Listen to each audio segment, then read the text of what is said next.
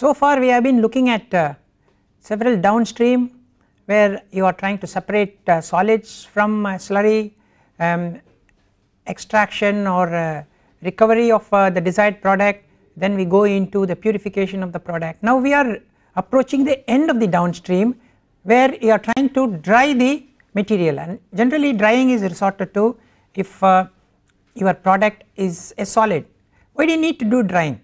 There are many reasons why you need to do drying, because when you do drying the product stability may increase, the quantity or the volume occupied by the product comes down, so it is much easier for you to transport. If there is moisture present, you may have bacterial growth, so it may contaminate your product, or sometimes the moisture present can lead to hydrolysis of the desired product. So because of all these reasons we need to go into drying. Drying is also a very important unit operation because it gives you a certain appeal to your final product which is accepted by your customer. So this is almost the last step, I would say, drying, and of course we also have lyophilization where we are again removing moisture but in the opposite direction, that means we are using lower temperature there. So we use drying because we want to prevent deamidation or oxidation of the desired product. Sometimes if you have moisture the product may aggregate or even precipitate, so we would like to dry your product actually.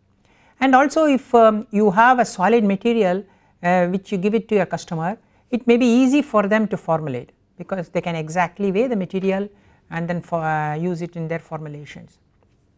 So it is more of a convenience, and especially in a pharmaceutical drug or tablet manufacture they would like your product to be in the solid form, and of course it also reduces the volume as I said before. And sometimes you may like to remove unwanted volatile materials. There could be a very small amount of solvents present which you do not want it to be carried over because when you transport a solid material with some amount of solvent, then during the transportation as well as during the storage the solvent may evaporate and the vapor pressure will be generated by this solvent. And also it is more economical and convenient to store them in a dry form rather than in a frozen form. And then drying also acts as a sterilization, that means it kills whatever bacteria or microorganisms present. And then if you have very expensive organic solvents which you have used in the previous step for purification or crystallization, then you may be able to recover those expensive organic solvents by doing drying. So these are many reasons why generally we adopt drying.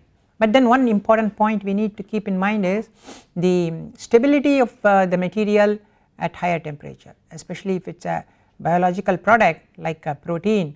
So we have to be very careful that you do not exceed their stable temperature limits. There are different types of dryers. We call it the vacuum shelf dryer or this oven dryer. You must have seen it at your house as well, where we have drying carried out in a small oven, or even in small laboratory if you have flasks or bottles or plasticware, you have washed them and then you want to remove the moisture, then we do it in a oven type of dryer, or it is also called tray dryer, so many different names.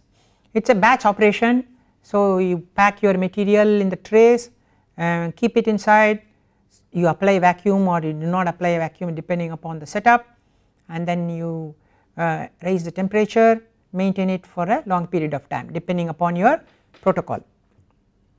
So the temperature also depends upon the type of solvent you want to remove, how long or how low the moisture content has to be, and so on actually. The another type of dryer is the rotary vacuum dryer.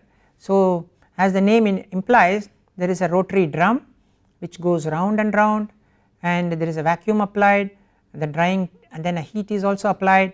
So the vacuum and the heat removes whatever moisture present and then it dries the product. The other type is the freeze dryer, that means you are applying very low temperature, so the water becomes ice, that is how it is removed, the solid ice is removed, that is called freeze drying. and then finally the spray dryers, like how you make your instant coffee. So you pass the slurry, heat it up, pass it through a nozzle, and when it comes out as a spray, the solvent completely evaporates and you form beautiful small sized fine particles, and these particles are not hygroscopic, they are far apart.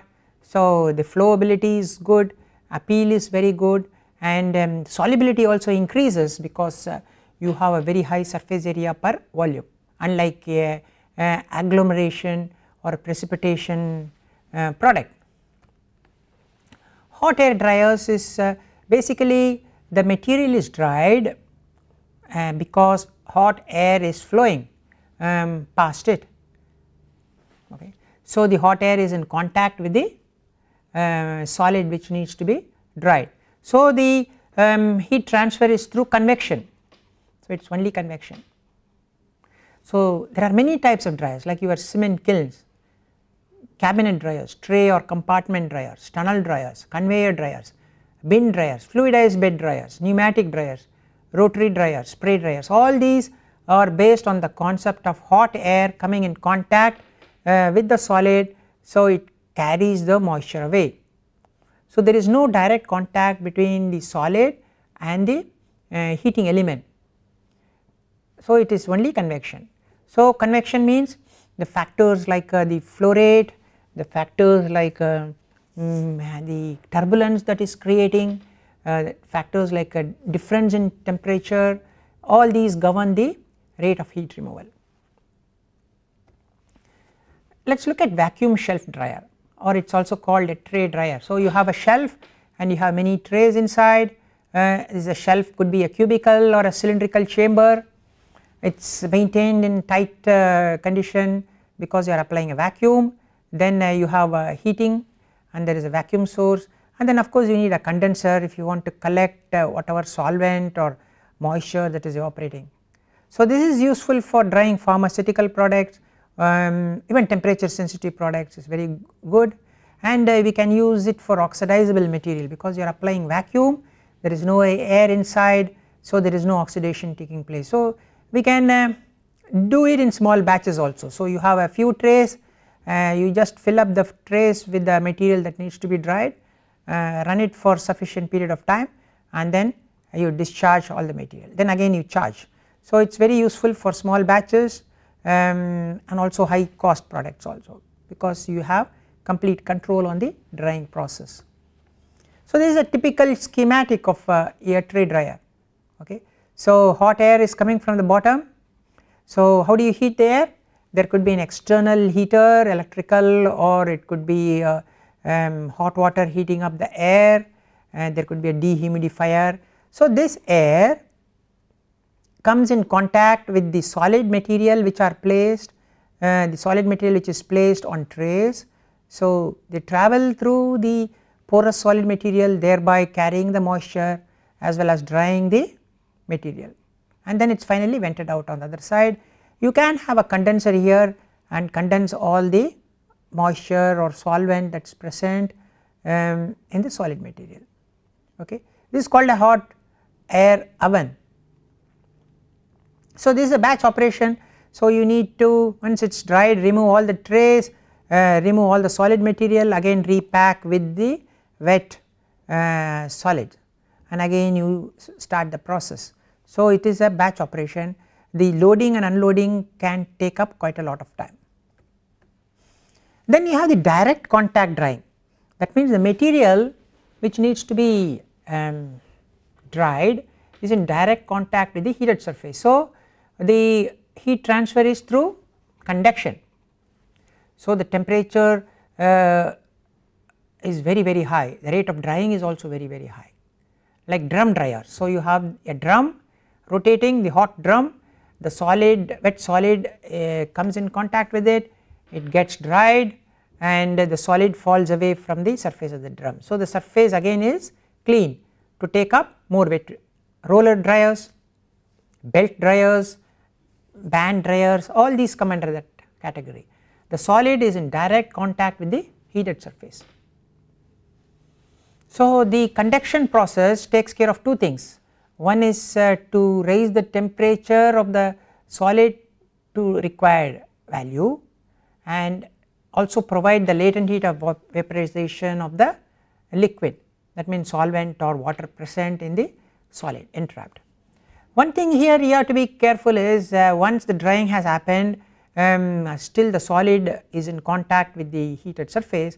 So, the material should not get charred or overheated, and in such a situation you may have denaturization, deactivation of the product, or you may have a tar formation.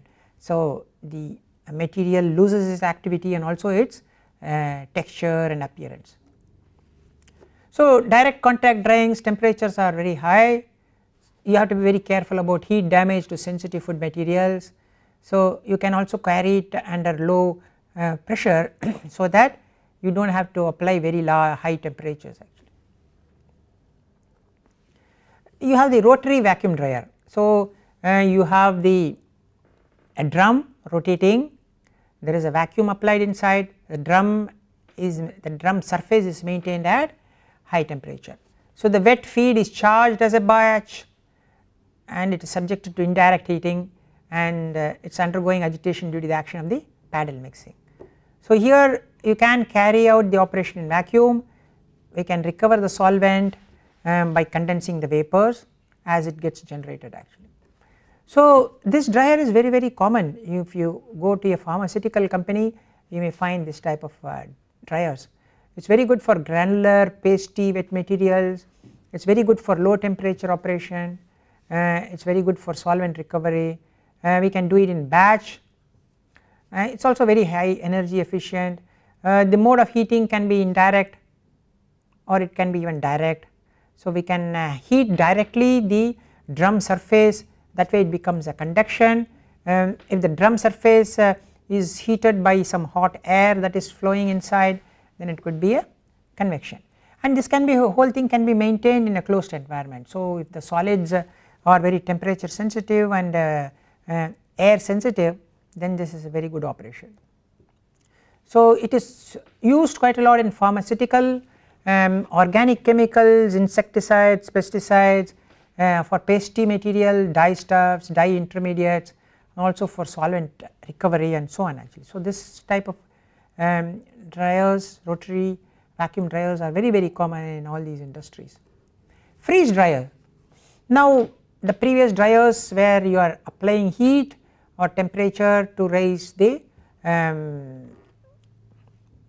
temperature of the solid and the vapor, whereas here you are using the freezing concept, that means you are reducing the temperature so that the moisture becomes ice. So, water is removed after it has been frozen. It is very good for heat labile materials like proteins, antibiotics, vitamins, blood plasma, hormones, tissue, microorganisms. So, here if you raise the temperature, what will happen? The material will totally get deactivated. So, there is no other way other than using a freeze drying here.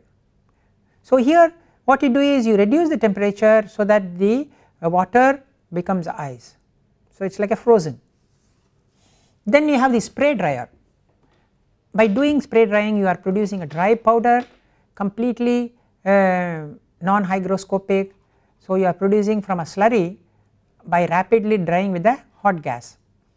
It is very good for thermally sensitive materials, food products, pharmaceutical products. So, here air is the drying medium. We can use nitrogen if you think the oxygen present in the air can lead to flammability or oxidation and so on actually. So, if your solid contains even flammable solvent, then oxygen free nitrogen may be used as the heating medium for this material. So, spray drying is nowadays used in preparation of milk powder, coffee, tea, even egg, spray dried eggs, cereals, spices, flavorings, all these are made in spray dryers. Even pharmaceutical products like antibiotics, medical ingredients, additives, paint pigments, ceramic material, catalyst support. So, all these are made by this concept of spray drying. So, how does it look like? So, this is a typical setup of a spray dryer. So, you are feeding your slurry from the top, it comes out through the nozzle as a fine spray, we have hot air coming in contact. So, your solvent or water gets evaporated. So, fine micron sized particles are formed here which are collected here. Now, the hot air has become slightly colder because it has given the heat here, plus the moisture that was present in the solid got transferred, that is why it has become a cold moist air here. So, this we can do it continuously, you can continuously feed, continuously send hot air and continuously remove the solid product. So, this is a very good technique and it is widely used in food and flavoring industry. So, the beauty of it is finer the particles, higher will be the surface area per unit volume. So, higher is the surface area per unit volume, what happens, the heat transfer is good. So, drying takes place very fast, and also if you have this as a product, solubility also increases because it has got very high surface area to volume. For example, if I atomize it to 100 micron droplet size, the area per pound will be 50,400 feet square per pound, whereas if I bring it down, that means I make the particle smaller 20 microns, look here, you are almost getting 77,000 foot square per pound of, that means you are raising it by almost a factor of 5. Okay. So, that is the main advantage of increasing the surface area or reducing the size of these particles. So, what are the important parameters one need to consider in a spray drying? Evaporation rate, that means how fast the solvent or moisture is evaporating, because that determines the amount of air needed, how much air I need to put in to evaporate so many grams of water per minute. So, that tells me how much air is required. So, when I know how much air is required, that determines the size and cost of all the components, because I need to have a blower, air blower or a air compressor to match that particular capacity. So, that determines the size and the cost. That is, so the evaporation rate is a very important parameter. What is the other one? Particle size distribution of the product. Okay. So, do I need very fine particle, do I need very large particle, should the particle sizes should be spread out or should it be very small. So, that determines the atomization. So, that also tells the size of the dryer. Okay. So, what should be my atomizer design and what should be the size. So, these are the two important parameters, the evaporation rate, that means how fast you want the air to evaporate, sorry, how fast you want the solvent to evaporate, other one is what should be my particle size and its distribution, that is the product. So, for a given evaporation rate, so if I fix my evaporation rate saying that I want to evaporate so many grams of water per minute. So, if I have a very high temperature difference, then I will require less air. So, if I require less air, then my blower can be smaller, so the whole system can be smaller, so cost comes down. Okay. But then the point is I need to have high temperature driving force, that means the air has to be heated up to a very high temperature. So, one of the problem may be the material which I am trying to dry might be temperature labile, that means it may lose its activity if you heat it up too much. So, I can try to dry it with the high temperature driving force because my setup can be smaller, but I have to be very careful that the material does not get deactivated because of the high temperature. So, you need to keep that particular point in mind.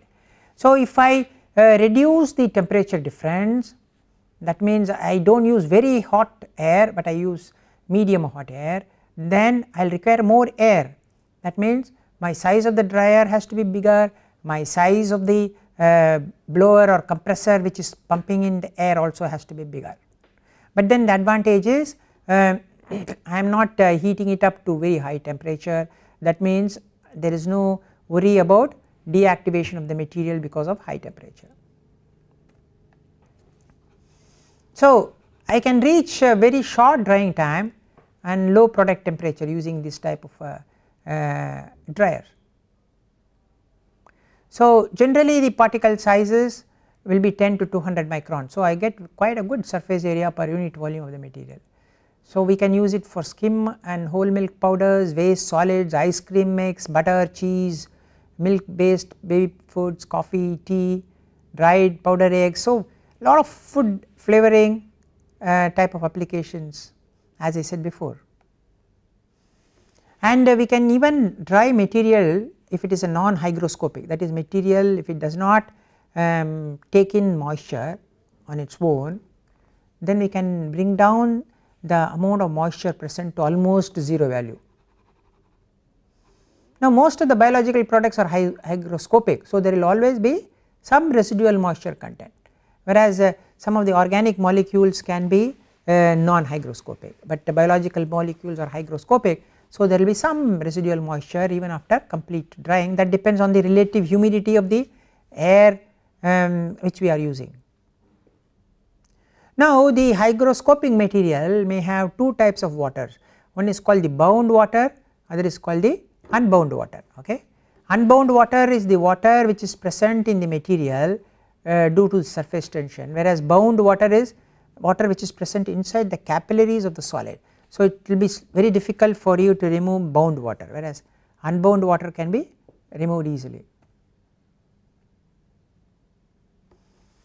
So, you have a solid and it has got certain amount of moisture and you have air at certain relative humidity. So, when we bring them all together, both of them, there is an equilibrium that is formed. So, the water vapor may evaporate if the relative humidity of the air surrounding it is low, or the water vapor may condense on the solid if the relative humidity of the air is high and the solid is reasonably dry, that means it does not have much moisture. So, both of them come to an equilibrium, that is called an equilibrium moisture content. So, you have air has some moisture, okay, that is determined by the relative humidity, and then you have the solid which has got some moisture. So, when you bring both of them together, there is an equilibrium created and the water present in the air may either get absorbed by the solid or it will get desorbed depending upon the equilibrium that is formed between the wet air and the solid, wet solid, and that is called the equilibrium moisture content. So, if you look at the diagram between moisture content on the x axis and the relative percentage relative humidity on the y axis. Okay. So, we have something called the equilibrium moisture and then we have something called the free moisture. Okay. So, as I said, you cannot dry below the equilibrium moisture for a hygroscopic material. Okay. Now, you also have two types of air, one is two types of moisture, one is called the unbound moisture, other one is called the bound moisture. So, unbound moisture is what is the amount of moisture present in the solid. It is much more easier to remove, whereas it is much more difficult to remove bound moisture. Okay. Now, the moisture content in the solid, as I mentioned, depends upon the relative humidity of the air that is surrounding that solid. So, as you can see, if the relative humidity keeps coming down, the moisture content, the equilibrium moisture content in the solid also will come down. So, if the relative humidity is very high, the equilibrium moisture content in the solid will also be very high. Now, there are certain simple relationships which connects the humidity, relative humidity, saturation of moisture in air. Okay. So, you need to understand these definitions. What is humidity? Humidity is mass of water per unit mass of dry air, okay, or it could be moles of water vapor per moles of dry dry air. So, if Pw is the partial pressure of water vapor, then Pw divided by P minus Pw is the humidity, agreed, where P is the total pressure. So, humidity is the moles of water vapor divided by moles of dry air. Okay. So, this is Pw is the partial pressure of water vapor divided by P minus Pw, that gives you the humidity. Now, if you bring it down, instead of moles we can use for water molecular weight is 18, and for air can bring it as 29. So, this is still valid, this is the humidity. Now, humidity of saturated air H naught, this is the humidity of air when it is saturated with what? Water vapor. That means at those conditions, temperature and relative humidity, this is the humidity of air when it is saturated with water vapor, completely saturated, it cannot take up any more water. Now, percentage humidity is the humidity of air divided by humidity of saturated air. So, obviously this is H by H naught into 100, this is called the percentage humidity. Now, percentage relative humidity is the partial pressure of water vapor in air divided by vapor pressure of water at the same temperature into 100. So, this is the amount of water that is present in the air, and this is the vapor pressure of water at the same temperature, that gives you the percentage relative humidity. So, if the percentage relative humidity is low, that means amount of water present at that temperature in the air is low.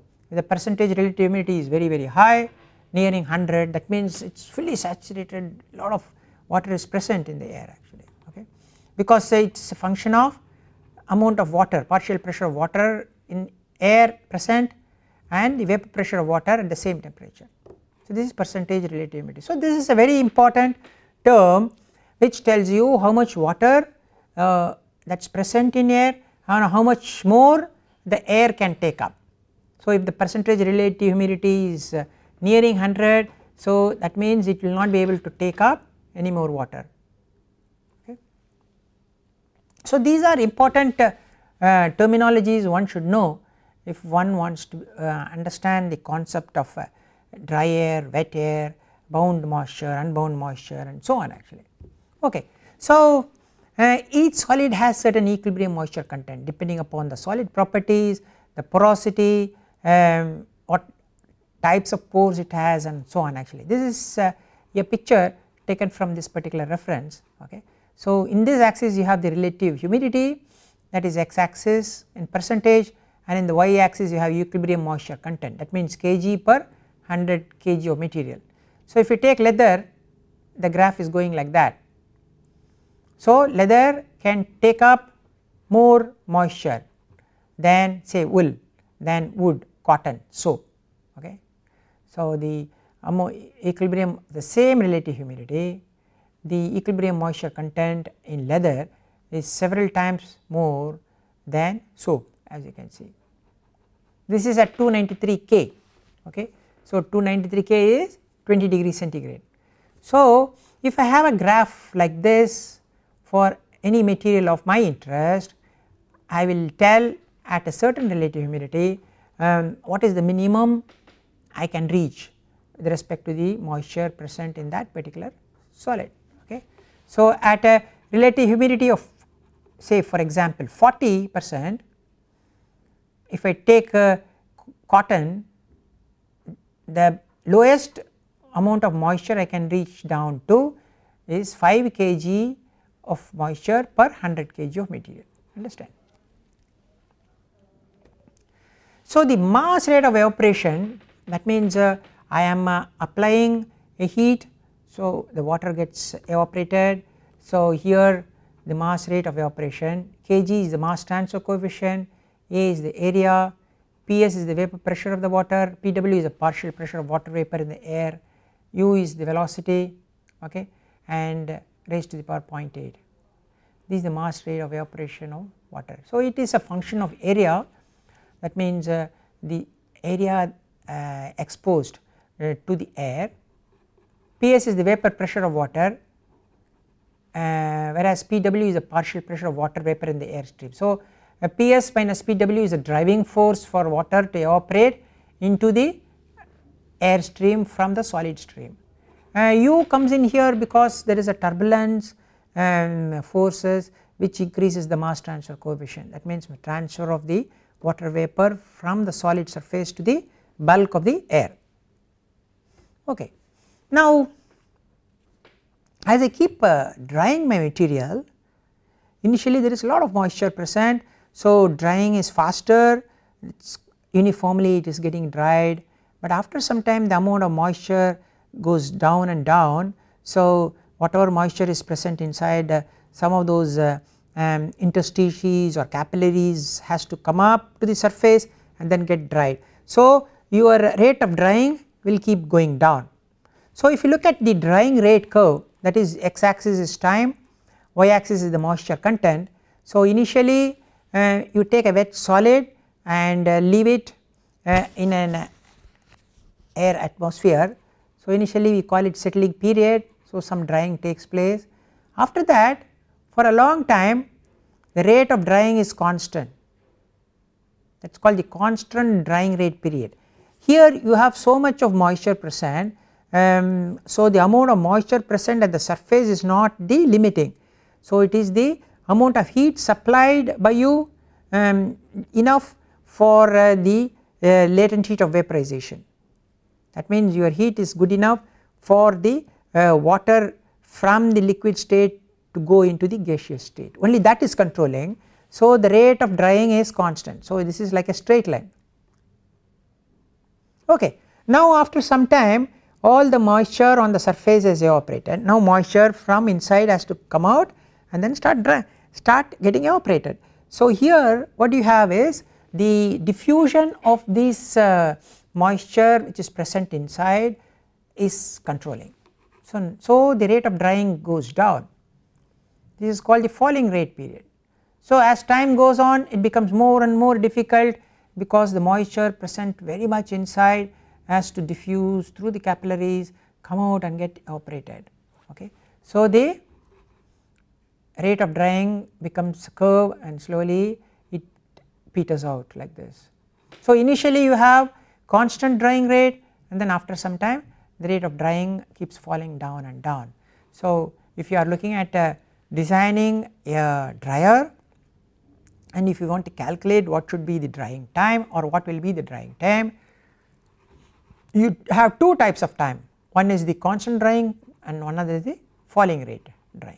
So, you have constant drying rate period and falling rate period. So, these two times need to be considered. Now, as the drying happens and happens, the material cannot give up moisture after some time, and this moisture content is called the equilibrium moisture content, which I discussed about few slides back. So, the equilibrium moisture content depends upon the percentage relative humidity. So, the equilibrium moisture content depends on percentage relative humidity as well as the type of material, how hygroscopic it is, how porous it is and so on actually. For example, I said a leather can take up more moisture, so it will have higher equilibrium moisture content than say soap. So, here you have a constant drying rate and then you have a falling drying rate and finally the moisture content settles down to the equilibrium moisture content. This is called the drying rate curve. So, the constant drying rate, surface of solid remains saturated with the liquid, there is a lot of water. So, rate is greater than the rate of evaporation from the surface.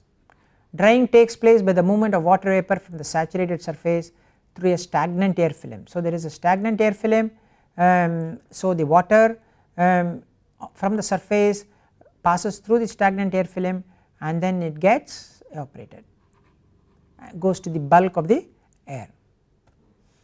So, here in a constant drying period, the advantage is we can call the rate of drying dW by dt is equal to a constant, that is the beauty of this. Now, there are two things happening. One is the vapor is getting evaporated and then the heat is just sufficient for the water to move from the liquid to the vapor state.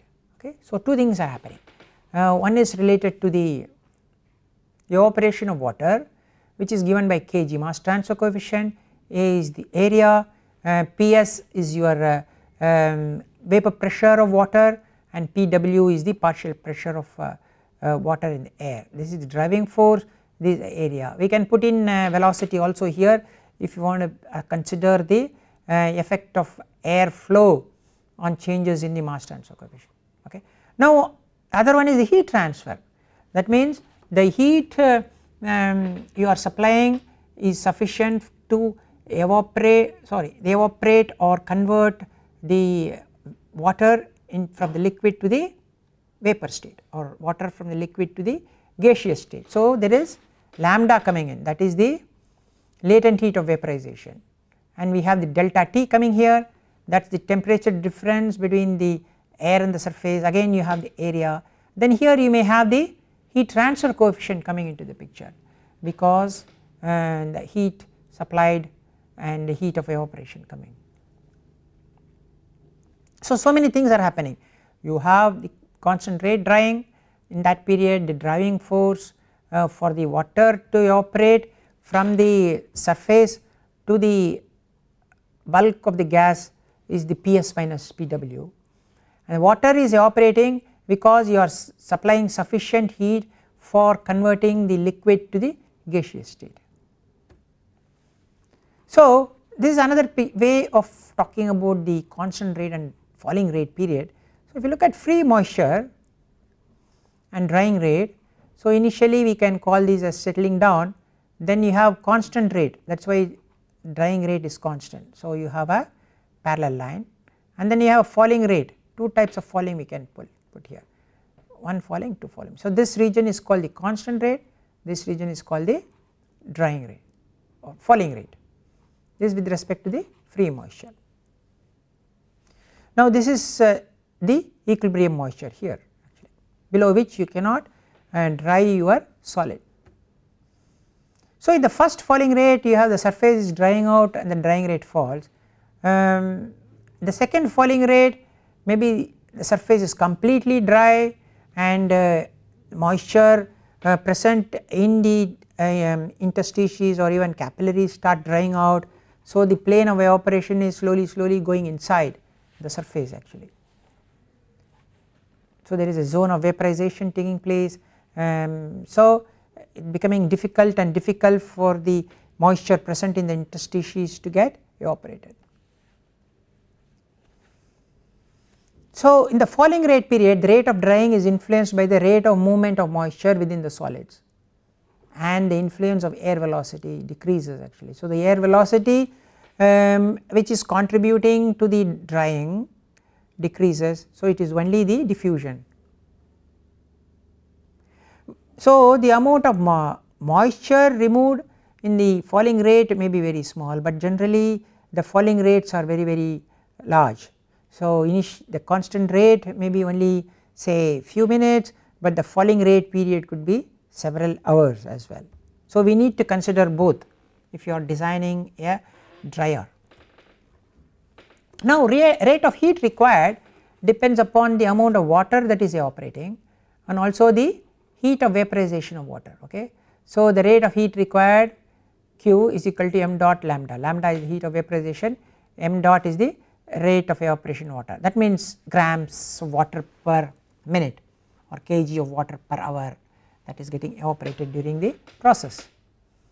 Now, let us look at some simple relationships which we might have done it in our school. The amount of heat transferred during conduction, amount of heat transferred during convection, and amount of heat transferred during radiation. Now, if you have a solid material which is at T1 on one end, T2 in another end, T1 is higher than T2. So, the heat is moving along this direction or heat is getting transferred.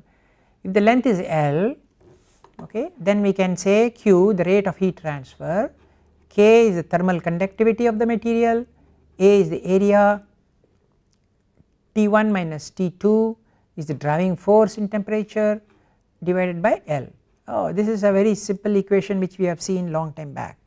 So, the rate of heat transfer is a function of the thermal conductivity of the material, the cross sectional area of the material, and the driving force with respect to temperature, and it is inversely proportional to the distance between these two places. Okay. Now let us look at heat transfer due to convection. This is happening in hot air ovens, where there is no direct contact of the solid with the heating, but the air which is hot is transferring the heat. Okay. So here you have Q equal to U A delta T. U is the overall heat transfer coefficient between the air and the solid. It is called overall heat transfer because it is made up of several resistances. A is again the area, delta T is the driving force in temperature. That means T1 could be the temperature of the hot air, T2 could be the temperature of the solids. Okay.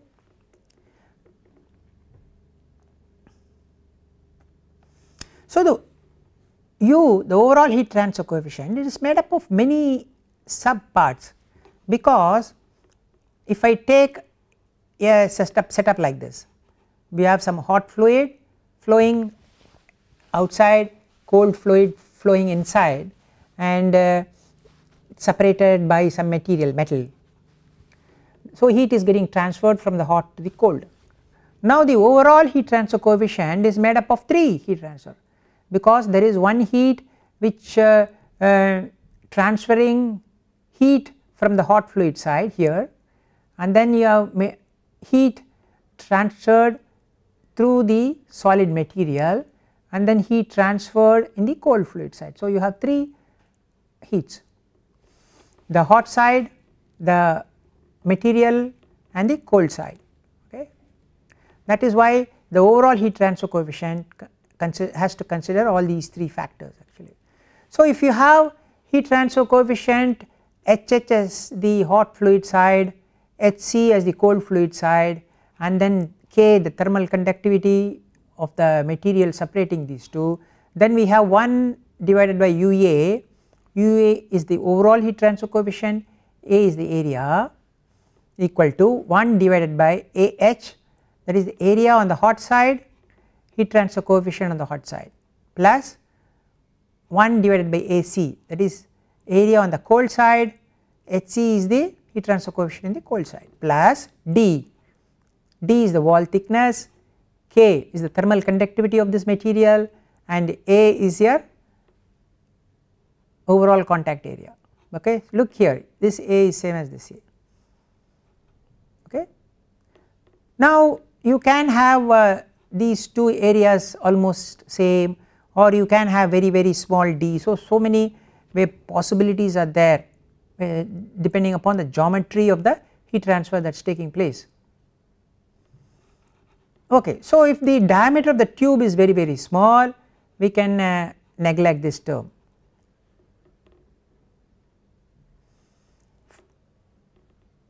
Or we can have the same AH and AC, especially if you are talking about plate type heat exchangers, where you have plates, hot fluid flowing, cold fluid flowing on the other side, then AH is equal to AC. Whereas if you have a tubular concentric tubes where hot fluid may be flowing outside a tube, cold fluid may be flowing inside the tube, then AH is not same as AC.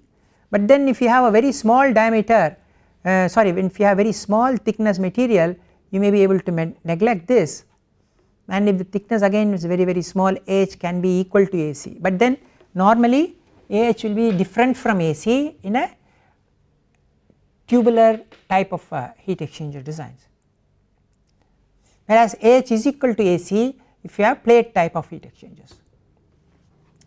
Let us look at this continuous sterilizer. So you are having a fluid coming in, and then it gets heated up, and then finally going out. Here you may be having heat, here you may be cooling. So you have rapid heating and rapid cooling. So the advantage is, by rapid heating we are able to sterilize the material, that means you are killing all the bacteria. By rapid cooling, what are you doing is you are bringing the temperature down so fast that the material does not get deactivated, especially it is very good for biological products which are thermally labile. So this is called a rapid heating rapid cooling system, where one side you have the heating zone, another side you have the cooling zone, and the fluid comes in through the tubes, quickly gets heated up, and it gets quickly condensed, it gets quickly cooled. So let us look at these thermal conductivities of some material. For example, if you take polypropylene, it is 0.12 watts per meter per Kelvin, whereas if you take stainless steel it is 21, that is a big jump. Stainless steel of course is a metal, so it has got a very high heat thermal conductivity. If you take aluminum, it is again very high. So this is the best if you want to conduct, but then nobody uses this type of thing, and polypropylene is the worst because the heat conductivities are so low that it offers considerable resistance. Now let us look at the heat transfer coefficient for air. It is about 10 to 100 watt per meter square per Kelvin, whereas if you go to water, look at it, it is a big jump. So water is high heat transfer coefficient than air. So many liquids, most of the liquids have much higher heat transfer coefficient than air. Air is a very poor heating medium, but then that is how it is. So if the heating is done by hot air, the heat transfer coefficient in the hot fluid side will be much less than that on the cold fluid side, because the hot fluid side has air, cold fluid side may be having water or any liquid which has got a higher heat transfer coefficient, whereas air is the worst heating medium, it has got very low heat transfer coefficient.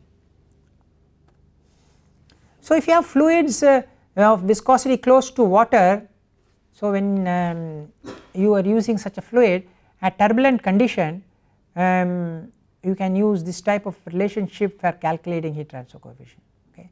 So H dt is the dimension divided by K is the thermal conductivity of the fluid equal to 0.023. This is called Reynolds number, this is called Prandtl number. Okay. Prandtl number is Cp m by K. Okay. Cp is the specific heat and the m the viscosity of the fluid, K is the thermal conductivity of the fluid. Okay. Whereas the Re, the Reynolds number, it is given by dimension d, u is the velocity, rho is the density of the fluid, mu is the viscosity of the fluid. So that is called the Reynolds number.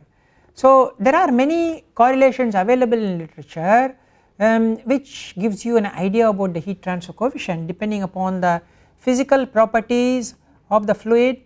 Prandtl number gives you an idea about the physical properties of the fluid, and Reynolds number gives you an idea about the velocity. So based on those you can calculate the heat transfer coefficient. So using these correlations, if you are using it in your system, we can calculate the heat transfer coefficient. So there are many correlations available for convective heat transfer for many systems. This particular reference gives you those correlations. So if you want to look at forced convection flow inside a circular tube, forced convection turbulent flow inside concentric annual ducts, forced convection turbulent flow inside non-circular ducts, forced convection flow across single circular cylinders, tube bundles, flat plates, condensation. So for different types of scenarios, for different types of fluids, for different types of shapes of the material, this particular reference gives you some correlation. So we can use depending upon the geometry and the type of system we are studying, we can get the heat transfer coefficient. So why do we need the heat transfer coefficient? Using that we can calculate what is the heat required to vaporize a liquid from the liquid state to the gaseous state. Okay. So in order to do that we need to calculate the heat transfer coefficient. The third one is the heat because of radiation. It is given by the Stefan-Boltzmann's law. Q, that is the heat transfer per unit time, is a function of constant sigma. Area T is the absolute temperature raised to the power 4. Generally in a biological system we do not use radiation type of energy for heating of a material. So and this equation is not really applicable for our studies. Conduction, yes, if you are using belt dryers, convection, yes, if you are using ovens, hot air ovens and so on actually. So once again if you look at this picture of a rate of drying on the y axis, moisture content on the x axis. So you have a constant rate drying, that is rate of drying is constant, so you have a straight line like this, then it keeps falling. This is the falling rate period, this is the constant rate period. This is called the critical moisture content, that means the moisture content which divides the constant and the falling rate period, and then finally you reach the equilibrium moisture content. Okay. So this is a typical figure which describes the drying process, the critical moisture content and the equilibrium moisture content. Now based on that, and also we said that there are two types of regions, one is the constant rate drying and falling rate drying. We have a mathematical relation which relates the drying time T to many other parameters. So T is made up of the weight of the material that needs to be dried, A is the area of the surface area, Rm is the maximum rate of drying, Xi is the initial moisture content, Xc is the critical moisture content, Xf is the final or the equilibrium moisture content. Okay. So this term corresponds to the constant rate, this term corresponds to the falling rate. So if I know what is the critical moisture and the final or equilibrium moisture content of the solid, and if I know what is the initial moisture content of the solid, if I know the mass of the solid as well as area, I can calculate what is the time required to dry that material, starting from Xi going down to Xf. Xi is the initial, Xf is the final, and the critical moisture comes in between actually. So these equations are very useful to calculate the amount of time required for drying. So today we talked about drying, the most important downstream for bringing the moisture level to very low value, and it has got a lot of advantages. You can use conduction type of drying, we can use convection type of drying. Generally we do not use radiation in biological systems. Then there is something called the equilibrium moisture content or the final moisture content, below which you cannot dry a material. So there are many equations which are available which can help you to calculate the entire drying process. So in the next class we will still talk more about the drying phenomena.